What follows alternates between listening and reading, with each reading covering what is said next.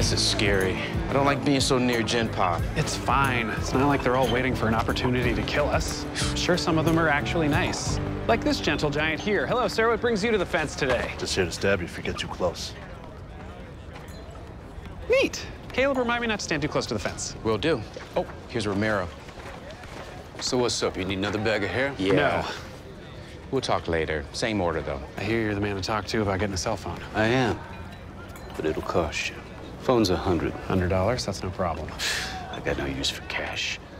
I want 100 soups. Soups? Yeah, ramen. They're like a major currency in here. Really? That is very surprising. You can't smoke anymore, so ramen has replaced cigarettes. NPR did a big thing on it. I thought they sold ramen at the prison commissary. I don't want commissary soups, you stupid little bitch boy. Okay, that's fair. I deserve that. I want flavors you can only get on the outside. Chili, lime, shrimp, southwestern chicken, street flavors. Picante beef. Oh, that's my favorite. Get me picante beef, bitch boy. Okay, so I just get some ramen and then I get a cell phone. Prison is easy. You stood too close to the fence. Yeah, I know, Caleb. Thanks for coming down again. What's going on at work? Not much. I'm investigating a big-time money launderer who moves tons of cash under the table. It was stressful because the brass got involved, so there were a lot of eyes on the operation.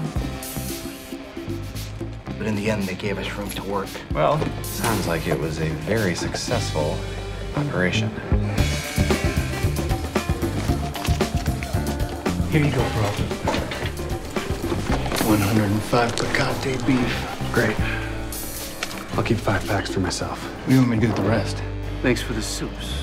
Here's your cell phone. Thank you. And by the way, someone who's eaten a lot of ramen in his life, here's a tip. Leave a few noodles uncooked and then sprinkle them on top afterwards like a garnish.